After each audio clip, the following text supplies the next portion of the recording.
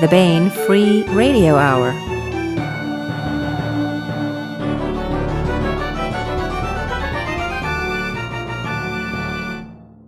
Welcome to the Baen Free Radio Hour. It's a pleasure to have you along. I am Baen Associate Editor and your podcast host, David Afshirerod.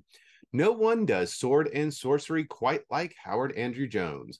And this week, we bring you part one of a two-part interview with the man himself.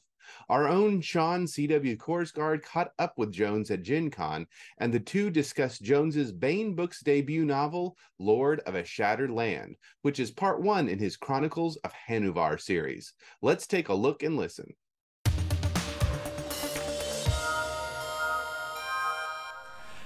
Ladies, gentlemen, and readers of all ages, welcome back to the Baen Free Radio Hour. I am your host, Sean CW Korsgaard, live at GenCon with our very own Howard Andrew Jones, fresh off his Baen debut of Lord of a Shattered Land.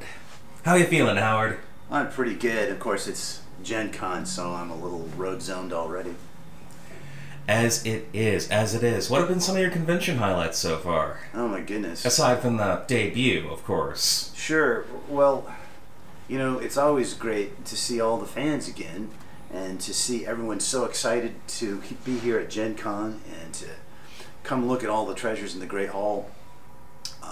Probably reconnecting with Seth Lindbergh, who I used to work with at Magician's Skull, the magazine I edit, and Matt John, one of the rogues in the house, and of course meeting the invisible Sean Korsgaard, who's asking these questions behind the camera. And then last night we hooked up with Jim Zub, the Conan writer, and that was pretty cool, and the whole crew there at Heroic Signatures. Eric Mona of Paizo, we went out for a steak dinner with him the night before, and oh my god, that was, I don't eat steak that fine very often. As a matter of fact, I don't eat steak very often. I'm more of a white meat, fish, vegetarian kind of guy, to be perfectly honest. But that was something. And the picture I got of Sean eating their world famous shrimp cocktail, what was the name? St. Elmo's Steakhouse. He looked like he was in an ad for a shampoo commercial. I swear his hair blew back after he tried that world famous shrimp cocktail. Hey now, Howard, that's all classified, man. I'm going to share that picture I took. And I also hear that later on you'll be testing out the new Conan board game with some illustrious company. That's right, that's right. Matt John is sort of doing a road test of the, I'm not even sure it's the beta version yet. I think it's like the alpha version of the new game. And so far he's got me and Sean involved, and Scott Lynch said he might pop by, and Jim Zub might pop by, so it'd be pretty cool to have us all sitting down to play the new Conan role-playing game together. I'm not allowed to tell anything about the mechanics, but I do know it's full of Sumerians.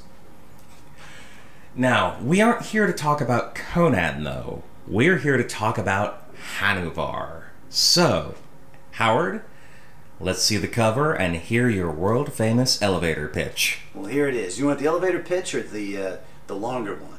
Let's do longer. Let's do longer. Okay. Well, you see it's got, well, maybe you can't tell from this particular picture, but it has a real Mediterranean, ancient Mediterranean sword and sandal vibe to it, for starters. So, you know, picture Romans and gladiators and Spartacus and all that stuff. When the Dervan Empire came for the city of Volanus, its people fought block by block, house by house, until most of them fell with sword in hand. Only a few thousand survived to be led away in chains. The destruction was nearly complete. They looted the treasuries, they set fire to the temples, they sowed the ground with salt. They overlooked only one detail. The greatest Fulani general had escaped alive. And now, alone, against the might of a vast empire, Hanuvar has only an aging sword arm, a lifetime of wisdom, and the greatest military mind in the world bent upon a single goal. No matter where his people have been taken, from the furthest outpost of the empire to its rotten heart, he will find them. Every last one of them, and he will set them free. And for those of you at home wondering what that tingly feeling is, don't worry, you just got chills. And The book itself is utterly magnificent. I remember when I passed it on to Tony that the excitement in my evaluation, in her reading, I remember her first email back where she said, "I'm 50 pages in, and is it all this good?" And of course, getting to hear her gush about it this year at Fantasy and LibertyCon had to have been quite a thrill. Yeah, it's humbling is what it is. You hope that people will like your work, and when someone really likes your work and is going to support it as much as Baen's already been supporting me, it's life-changing, to be perfectly honest. Now, before we dig back into some of the reception we've been seeing for it, let's talk a bit more about the plot. Now, Hanuvar is based on Hannibal of Carthage, and this is sort of your take if Hannibal, after the fall of Carthage, had managed to live on, fight another day, and discover a new cause to live and die for. That's right. Well, what we don't get in our overviews of ancient history when we're in high school or college is the sense that Hannibal sort of lumped in with all the other conquerors because, of course, he came across the mountains to invade Italy. But unlike so many of the great generals of history, he wasn't really trying to make Italy a Carthaginian colony or anything like that. He knew that if he didn't stop the Romans, they would come for his people's holdings. And 50 years after his death, they did. And they did much as I have the Dervan Empire do in my book, right? They famously sowed the ground with salt and sold the entire population into slavery after they killed so many tens of thousands of people. So yeah, I mean, that's the inspiration. I always found Hannibal very fascinating, brilliant, probably, well, he's definitely among the greatest generals of ancient history, and probably among the greatest generals of all time. And I think he's head and shoulders above them in other ways. Just a brilliant fellow. So I've been fascinated with him since I was about 16, and I thought he would make a great lead character, but I didn't want to write alternate history. I wanted to have monsters, and mayhem, and actual sorcery that worked, and I also didn't want to be constrained by other true events. I wanted to make up things and have new characters and more surprises.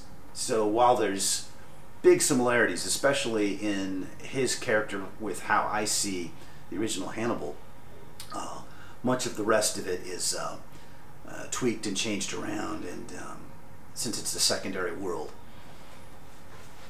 Now, one of the, I guess that's fascinating to me, is that Hanuvar has been, much like Conan was for Howard, in your head for ages. When did you first start to get the idea, and when did you really start putting his story to paper? His chronicles, rather. Well, yeah, what I didn't realize is that in my interest in Hannibal and the era of the Roman Republic and other great generals like Scipio, his great antagonist, who, they actually respected each other. Anyway, all of these figures. What I didn't realize while reading about them for decades was that I was actually doing research for this thing that I would eventually write. About 12 or 15 years ago is when I came up with Hanuvar, and I actually submitted it to John O'Neill at Blackgate when it was still a print magazine. And he really liked it, and he really wanted to print it, but the magazine was closing down. And I actually told him, well, look, this is kind of like a trial balloon. I'm not even, I don't feel like it's quite right yet. And I kept honing that first story for years because I didn't feel like it was quite right yet. And finally, when Magician's Skull was just a vague idea in the back of Joseph Goodman's head, he asked me if I had any sword and sorcery stories that he could publish in a GenCon supplement. And I said, well, as it happens, I've been working on one. And I gave it to him. And he really liked it. And that was sort of the start of it. And I kept thinking about the character and how much I loved writing him. And I wrote a few more as Joseph continued to ask for stories for Magician's Skull. But it wasn't too long. I think it was after I wrote the second one I began to realize, I was writing them in order anyway. I really want to write more of these, and I would like to write them in a very close episodic format so that one feeds into the next and they're all locked in together. And I was still writing the St. Martin series, the Ringsworn trilogy at the time. But in my evenings, I would begin to write down thumbnails for other ideas that could happen to Hanuvar. I thought, oh, I could probably get a good solid book out of this. But before too long, I had so many ideas like, I think I could probably get 2 books out of this. And no, the ideas just kept coming. I was like, okay, 3. No, the ideas just kept coming. And pretty soon I saw how I could do at least 5, maybe more. So I could hardly wait. Once I got the Ringsworn trilogy finished, I just sat down and I began writing down more Hanuvar stories. I structured them, and so the idea is then that each book would be like a TV season, so that there's a number of episodes and they all interlock, but some information is introduced here as a secret, and then we later on in the cycle we figure out what's really going on, or this character is introduced here and returns here. There's overarching arcs that begin in one story and end in another. The idea was that each episode could stand alone, so that if you tuned in, it would make complete sense, but that they're much richer if you read them in order. And then I close out the book with sort of a season climax, a season finale, so that a whole lot of threads are resolved, and maybe a big bad is defeated, but there's enough left over for the next season. I don't want to suggest that there's a cliffhanger. I don't have anything wrong with cliffhangers. One of my favorite series has a beautiful cliffhanger. Chronicles of Amber, 4th book, ends with the most amazing cliffhanger ever. But I don't really want to do cliffhangers in this series. I want each book to feel like, oh, that was satisfying, right? I got to the end. Well, that was a great season climax. I'm ready for the next one. Now, that's one of the funniest things about hearing you talk about how it grew from 1 book to 2 to 3, is that you turned in the first book, and no sooner, I think, than the contract had signed, you turned in the second, and probably by the time people are reading this, we'll be looking at book 3, which we're not going to talk about until we talk about book 2 in October, people. So... Well, I couldn't stop writing it, right? So I sent out book 1. My agent and I sent it to a number of places, although I'll be honest, even though I sent it to a number of places, I had fingers crossed for Baen, because I figured they really got heroes. And this is about a hero. This is about a selfless guy doing his all for his people, right? I figured, and sure enough, it did resonate with them. But anyway, that process, it takes a long time for publishers to evaluate books, because believe it or not, there's lots of people sending them books. So it took 6 or 7 months, and in that time, I just kept writing Hanuvar. So I had a second book. I think maybe it was in polish. It wasn't quite in rough drafting form, but it wasn't quite ready. So I sent them I spent another month or so polishing it, and then I sent them book 2. And there it was. And I think the most exciting thing was that I sent the proposal for 1 book, outlines for 2, and I just sort of vaguely mentioned, I've got ideas for at least 2 more. And so when the offer came back for 5, I knew that they must have loved that first one. Anyway, I'm blathering because I'm so excited. Go on. I mean, we're excited too, Howard. You've written one hell of a book. We wouldn't be as proud to put the Baen logo on the side if we weren't. But another thing that's such an outstanding feature of the Chronicles of Hanuvar is, of course, Hanuvar himself. He is such a breath of fresh air in terms of heroics. A great entry in that sword and sorcery tradition of a memorable character while deviating from the norms in some way. He is an older character. He uses his wits as much as his sword arm, and you've just created such a marvelous character. Well, that's great. I've told you I based it a lot about how I feel Hanuvar would act if he were, Hannibal would act if he were left after the fall of his city. What would he do? Well, we don't really know, but I get to speculate. He's supposed to be this great warrior, and he's the smartest man in every room. But I thought it'd be more interesting if I did it when he was in middle age. So he may not be as spry. His endurance may not be as strong. Don't get me wrong. He still kicks butt. But he knows he's got his limits. He's got a couple of old injuries that slow him down a little bit, and he's also vastly outnumbered. So he constantly has to use that incredible intellect of his to get through problems. He can't just bash his way through. It's always fun to see all the various people we've spoken to try to describe Hanuvar. We've heard he's Denzel Washington's The Equalizer in high fantasy. We've heard he's Carthaginian John Wick. I believe your chosen description is he's Aragorn if Sauron had won the War of the Ring. Yeah, he's sort of behind enemy lines against this impossible force trying to do good.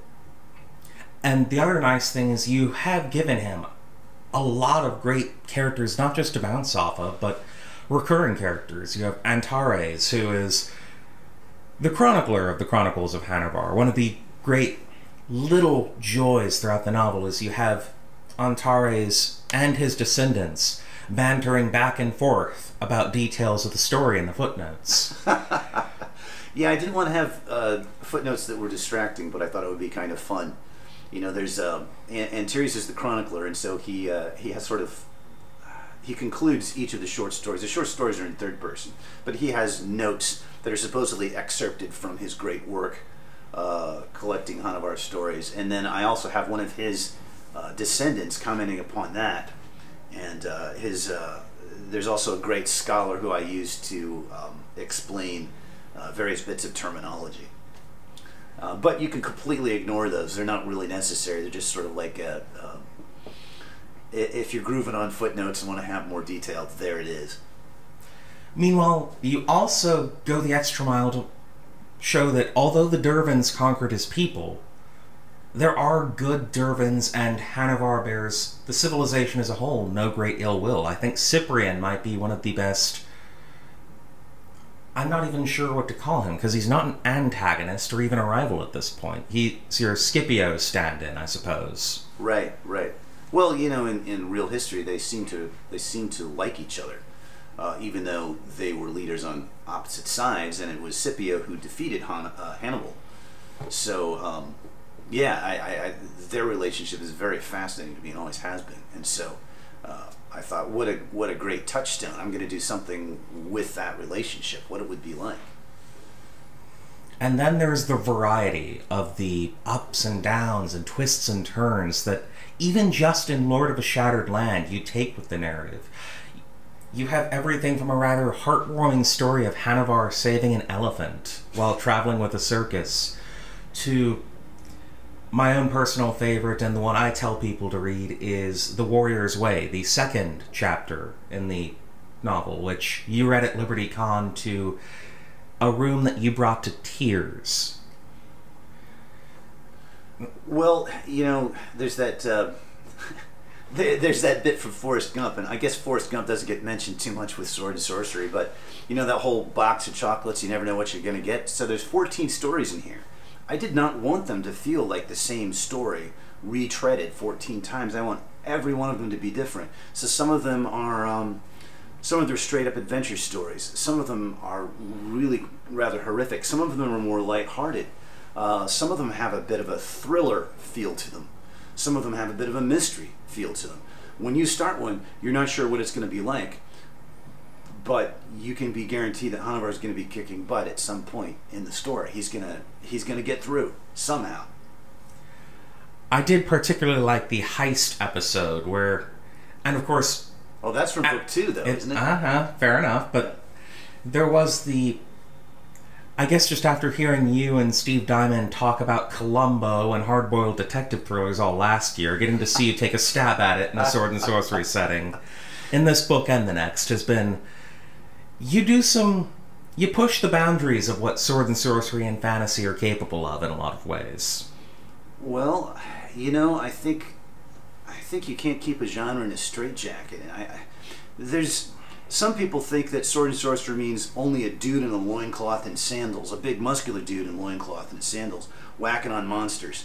And actually, I like some of those stories quite a lot, but I don't think that that's the only way to do sword and sorcery. I think that there's a whole lot more you can do with the genre than that.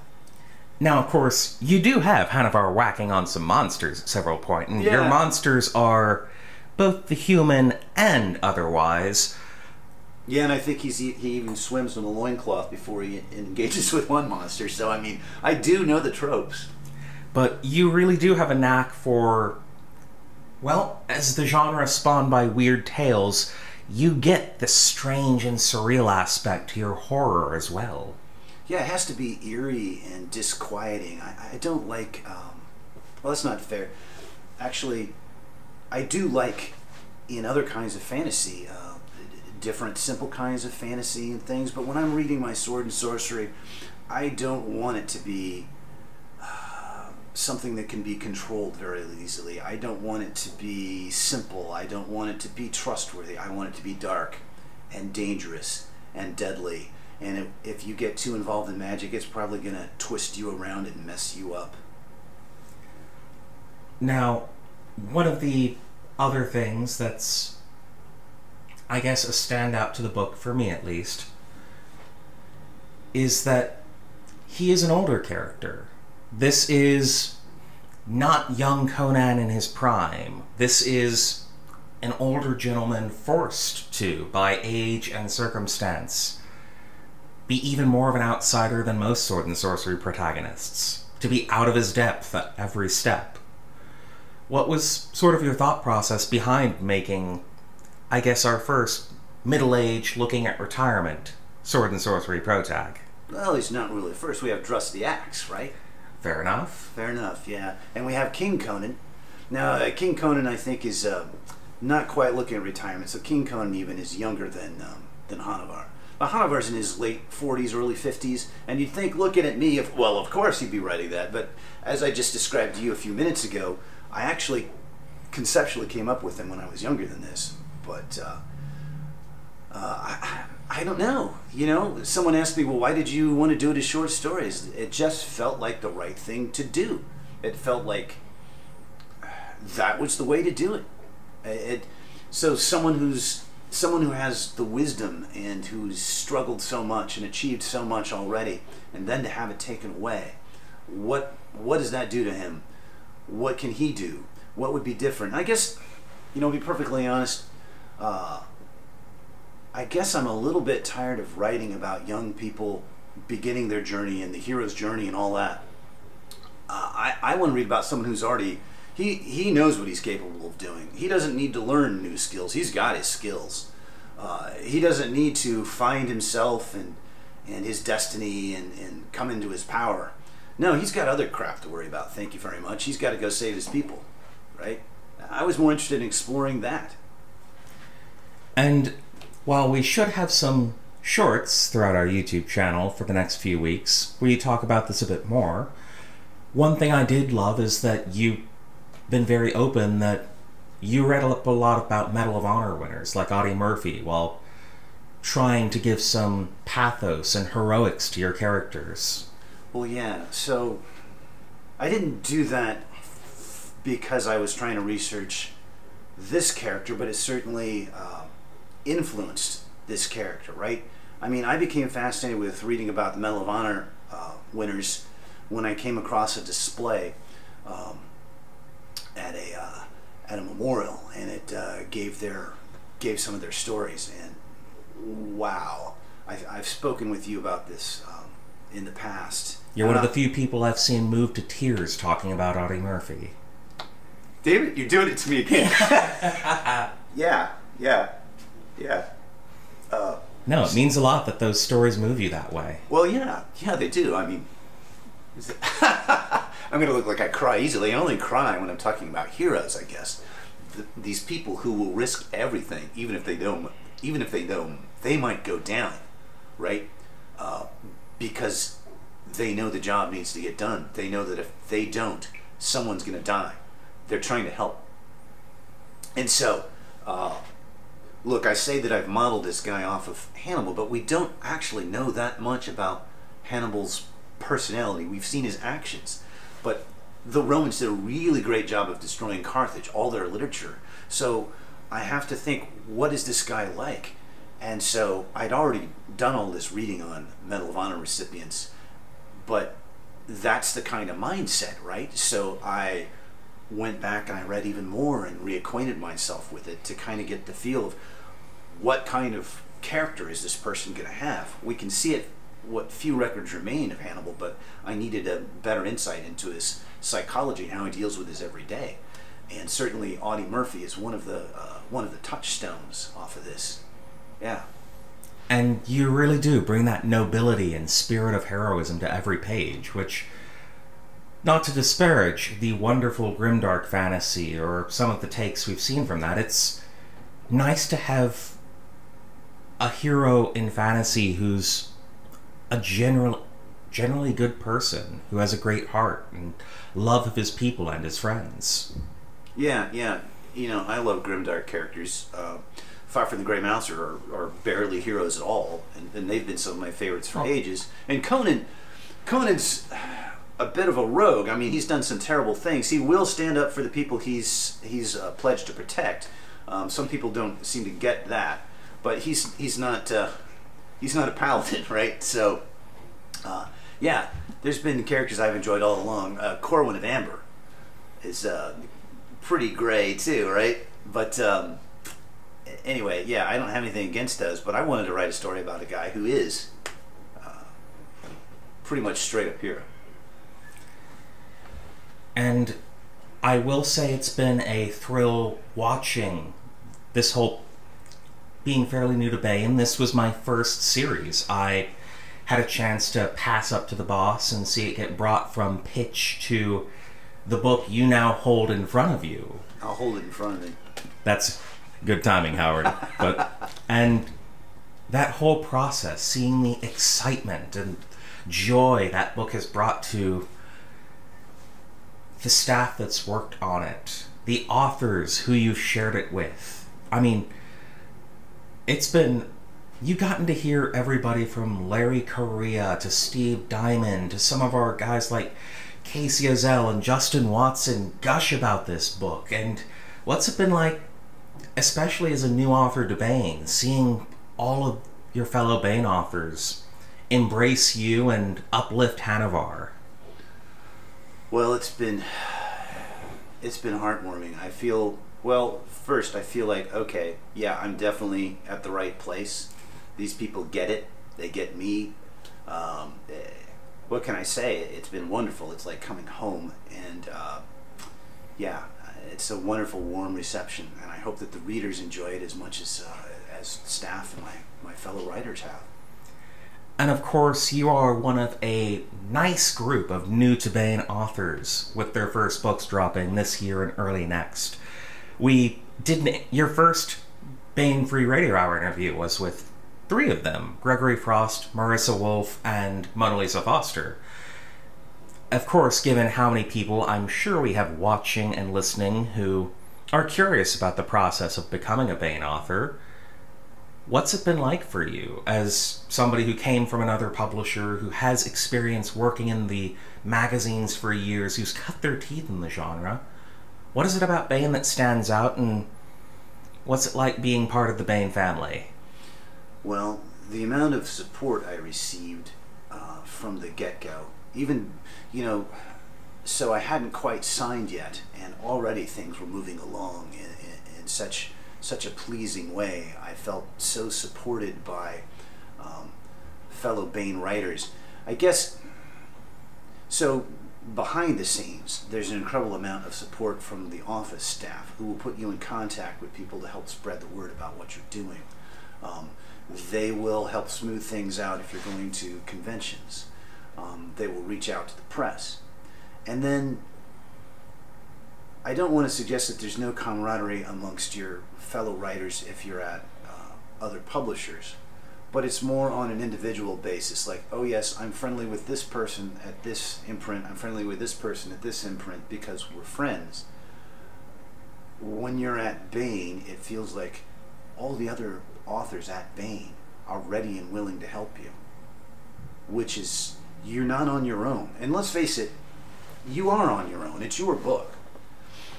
But you feel at least that these other people are rooting you on, and they will open doors, and they will help spread the word. It's really wonderful. And the other fun thing has been watching the reviews begin to drop. the fans begin to get copies, the blurbs from authors and other... before we share a few of those, because, brother, you have gotten some great blurbs. What's it been like watching people as they finally get to see this book you poured so much love and effort and passion into, and seeing them light up the way they have been? It's a little unreal, right? I keep waiting for the other shoe to drop. Like, am I imagining this? Is it all going to go south? Is that going to be the last one, and then everyone's just going to turn away? You know, we're talking here just a few days after the release, so I don't know what's going to happen. What's going to happen next? Man, fingers crossed. Maybe it's just these people who like it, and everyone else will think, bah. But hopefully it'll keep going, because it certainly is inspiring to see that I've reached these people. I hope that I'll reach more. I hope that they find in this character the things I think I put in, and that they'll find it inspirational. That's what I want to see. I want to have done something good. I want to have left something that other people can take hope from. Now, I just want to actually see your reactions to some of the things people have been saying about your book, including the one that certainly caught my eye at first. This wonderful work put me in the mind of the stories I read when I was editing Baen's Robert E. Howard library. That comes from Mr. David Drake, the best-selling author of our Hammers, Slammers, Redliners, and Vedius and Friends. Yeah, that was pretty awesome. I mean, David Drake is a man of few words, and yet he certainly cuts the quick with that one. He's been very kind to me for years. I edited a line of books reprinting Harold Lamb's swashbuckling fiction. Harold Lamb was a huge influence on Robert E. Howard, and so I reached out to David Drake to see if he'd write an introduction for one of them, and he did, and he's been kind to me ever since. He's a kind man, and so I reached out to him to see if he'd be interested in reading Hanuvar, and he was, and he had nice things to say. And another fellow who compared you to Robert E. Howard is, of course, Mr. Larry Correa, who it's been rather fun to see post-signing, to see him cheerleading you and saying he'd wished you'd been a Baen author for years, and now that's come true, and especially on that interview with him, you, and Steve on Writer Dojo from a couple weeks ago. Seeing Larry gush about books is always fun, but he compares you to Robert Howard, and says you're one of the finest voices in Sword and Sorcery today. I mean, that's got to be a hell of a good feeling. It is. It is. You know, it's interesting that we're at GenCon. That's the first time I met Larry. And I'm trying to remember how many years ago it was. It's probably been about 5 years, because it was pre-COVID. We were on a panel, and we were just geeking out over Robert E. Howard and Conan and other Robert E. Howard stuff together. And we're like, hey, you want to grab a meal? So me and him and Steve Diamond and, gosh, another black belt. I've forgotten her name. I feel terrible. Anyway, we went and we had this awesome meal. And whenever we get together, as you can tell if you've listened to Writer Dojo, we just, me and Larry and Steve just go on and on and on about great adventure fiction and old pulps and Robert E. Howard and detective novels, and have a great time. Anyway, Larry's been just so welcoming to me, so warm, so supportive. It's just been great to see. Yeah, I'm delighted. The spiritual successor to Robert E. Howard, he called you. And then you have John O'Neill, who's been a great friend to you, to Baen, to so many writers. So many writers. Yeah, and Howard Andrew Jones is the leading sword and sorcery author of the 21st century. Hanuvar is a magnificent achievement, destined to become a modern classic. Yeah. James Ng, the World Fantasy Award nominated author. Yeah, the creator of Morlock. Yeah. This book is a riveting portrait of a hero trying to keep his civilization alive in the face of a military defeat. It's another triumph for Howard Andrew Jones, premier wielder of the new edge in sword and sorcery. Yeah, that meant a lot to me. I've known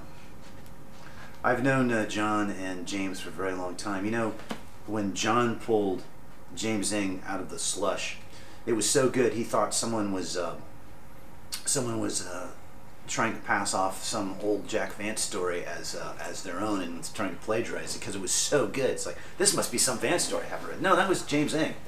And James Eng is probably the most celebrated of the sword and sorcery writers from Blackgate. The most celebrated writer from Blackgate, period. Yeah. And we did get to... We'll be spending some more time with him throughout GenCon, but Mr. Jim Zub, fresh off of the 100,000 copy selling new Conan comic book. Yeah. No slouch when it comes to sword and sorcery, it seems. Yeah, yeah. Howard knows his way around swords, sorcery, and stunning set pieces. He wields his words with the precision that comes from a veteran who knows the genre well and is eager to plumb its depths to uncover something new and exciting. Yeah, that was nice. That's really cool. I mean, and Jim's so talented, and he's such a nice guy. To have those words from him also, you know, thanks, man. Thanks, brother. That's great stuff.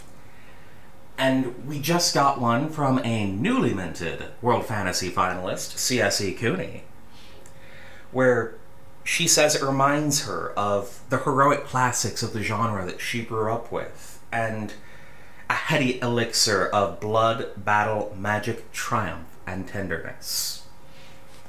I mean, brother, you are reining in the kinds of reviews that, as our press and PR guy, I usually have to work my tail off for. What's that like? Well, I don't know. It feels pretty awesome. Like I said, I keep waiting for the other shoe to drop.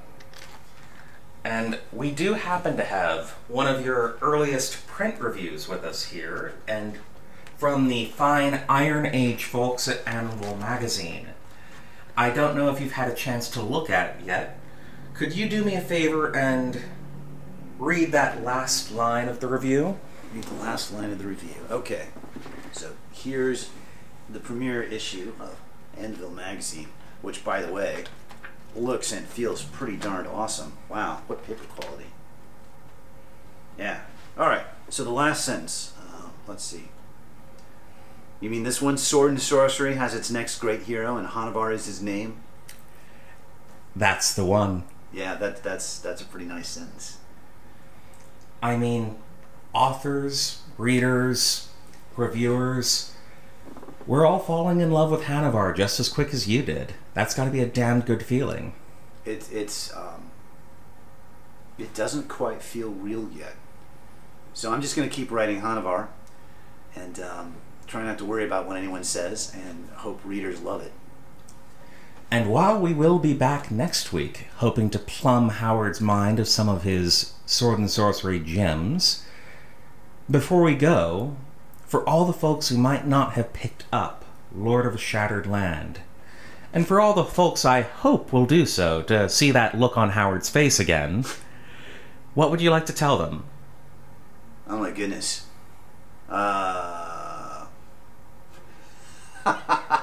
What would I like to tell you? Go buy my book, read it and love it. Tell everyone you know.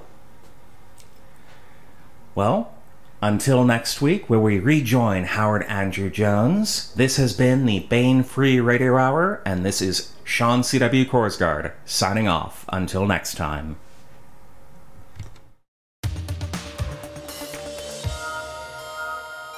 And now we bring you our audiobook serialization of Tinker by Wen Spencer. Inventor girl genius Tinker lives in a near-future Pittsburgh, which now exists mostly in the land of the elves. She runs her salvage business, pays her taxes, and tries to keep the local ambient level of magic down with gadgets of her own design. When a pack of wargs chase an elven noble into her scrapyard, life as she knows it takes a serious detour. Tinker finds herself taking on the Elven Court, the NSA, the Elven Interdimensional Agency, technology smugglers, and a college-minded xenobiologist as she tries to stay focused on what's really important, her first date.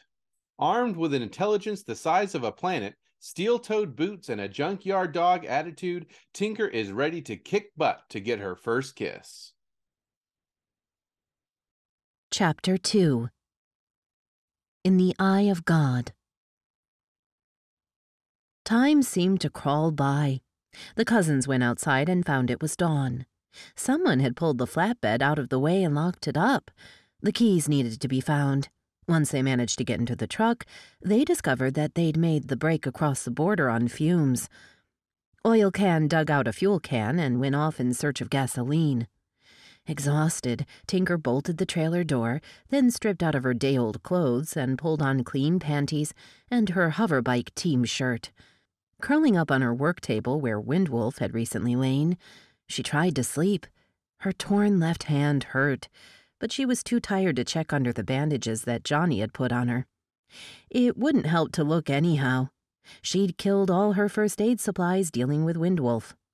Johnny had said that she would need to check into a hospital, she thought as she drifted off. When Oil Can came back, she'd have him drop her at mercy.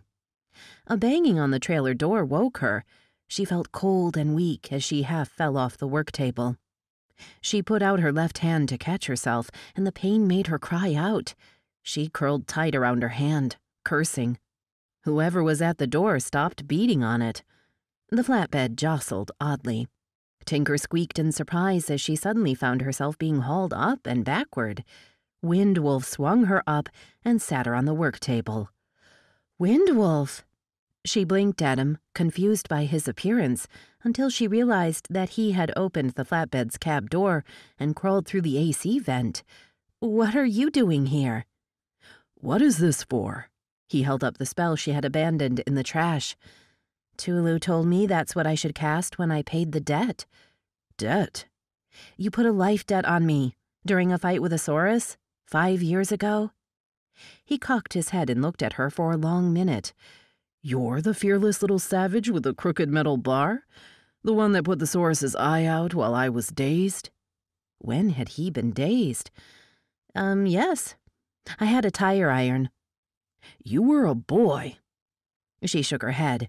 I've always been a girl. I was only 13. I was a child. He gave a cold, hard laugh. And you're not a child now? He crumpled up the circuit paper and flung it away. And who told you about this debt? Tulu. I showed her the spell you put on me and asked her what it was. She said if you died, as your body rotted, so would mine. He went still. So that's the only reason you saved me? She waved his question away with her good hand. It just made things scarier, that's all. As if the food dogs weren't enough to scare the shit out of me. I had this added little creepiness to deal with. I wouldn't have done anything different, but now we're even. We are not even. What? Look, I saved you. I risked my life, got my hand screwed up. She held up her hand to show the bound wound. I tore my place into pieces so I could crate you around. We drove all over Lane's flower beds and yard, making big ruts and killing the plants, and I told her I would go to college to make it up to her. I pulled a gun on the Border Patrol, who weren't even Border Patrol, but that's another story, all to save your life, and you would have been dead. If I hadn't helped you fight those foo dogs and then hauled your skinny elf ass out here to the rim, you would have died a couple times over. He pulled his knife, making her yelp and flinch back. He caught hold of her wounded hand. A glint of light from the silver blade, and he cut off the bandage. Don't argue with the elf. Yes, sir, no, sir. Then get the hell away from him. He gazed at her hand, and then caught hold of her head, pulled her to him. His lips touched her forehead, where he had once painted the symbol. What the hell does that mean? Windwolf reached over and unlocked the trailer door. He picked her up then, like she was a child. Tinker squirmed in his hold. What the hell do you think you're doing? Put me down. No. He carried her out of the trailer and across the street. Various elves scurried toward them, bowing and speaking quickly in High Elvish. Windwolf gave curt commands that were instantly obeyed with a fluid bow and Sha Zedomu. Windwolf carried her into the hospice through a maze of hallways. A storm of High Elvish continued all around her, all too fast for her to understand. Please speak slower, please. She hated High Elvish because it was so extremely polite. Yet no matter how many times she asked, no one seemed to take notice of her. Windwolf stopped finally in a small room, typical of the hospice. The floor was a dark, warm blue color, the walls the color of honey, and the lighting came from the soft glow of the ceiling. Windwolf laid her on a high bed. Its pale birch headboard was more ornate than any human-style hospital bed, but otherwise it seemed to serve the same purpose. Tinker sat up, swearing in a mix of Low Elvish and English. "Answer me, damn it! What do you think you are doing?" A silver-haired female elf took a clear jar down from a birch cabinet. She handed it to Windwolf. He carried it back across the room, unscrewing the wide lid. Inside was a large golden flower. "What's that for?" Tinker didn't bother with Elvish this time. Putting the jar on the table beside the bed, Windwolf lifted the flower out and held it so close in front of Tinker's face that she nearly went cross-eyed looking at it. "Smell it," Windwolf commanded. Tinker sniffed it cautiously. It reminded her of honeysuckle, a warm, drowsy smell, with a soft drone of bees, the sway of green boughs, summer wind, blue skies, white clouds blistering white, softness piled and billowed upwards, wispy here, knife-edged, sharp. Tinker realized that she was going under and jerked back. She tried to push the flower away with her wounded hand, too sleepy to remember it was hurt, and whimpered at the sudden flare of pain. Windwolf caught the back of her head, holding her still, pressing the flower to her nose. "Just breathe it." Tinker fought instead, not sure what was happening, only determined not to be helpless before him. She punched him as he bruised the sweet silken petals against her. She had aimed for his groin, but he turned and she caught him in the hip. "Do not fight, little savage." He caught her chin between thumb and pinky, holding her face as if in a vice, the flower cradled by his other fingers. He let go of her head and caught her wrists, forcing her back, pinning her down. "You are only going to hurt yourself." She held her breath and squirmed under him, trying to kick him. He had his weight against her thighs and hips. Then she couldn't hold her breath any longer and gasped. Sweetness, warm and sleepy as clean sheets on a feather-soft bed full in the early morning sun, white light through sheer curtains, open window to wind from a garden. The female elf came across the room, laughing musically as only elves could, a silver knife in hand. The air went shimmering white, closing in around them, warm and liquid as honey, and sweet. That was another installment in Wen Spencer's Tinker, and that's it for the podcast. Thanks as always to Audible.com and podcast theme composer Ruth Judkowitz. Praise, thanks, and gratitude to Howard Andrew Jones for sitting down with us today, and be sure to listen to part 2 next week. And good night, Tony Daniel, wherever you are. This is David F. Shirod coming to you from a soundproof bunker somewhere deep in the heart of Texas.